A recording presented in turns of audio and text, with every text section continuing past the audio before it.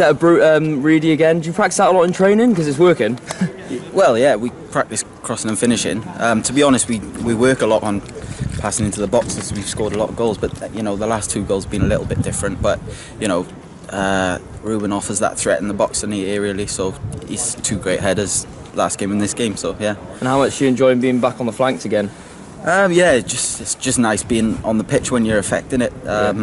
So yeah, I'm enjoying it at the moment. So long may it continue.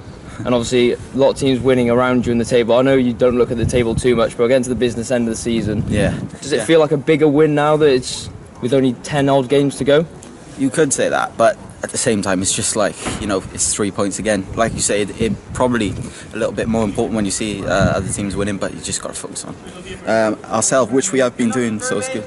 And do you think you've exceeded the pre-season expectations so far in terms of points and number of wins so far?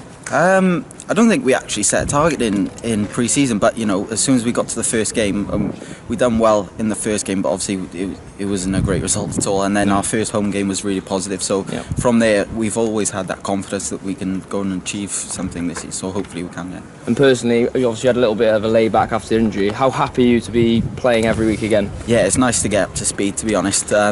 You know, first game or so, you're just sort of getting back on the field. But luckily, I think my first game back was as a sub, and I had a lot of minutes, so that gave me a good chance because I had my fitness anyway. It was just about getting up to speed.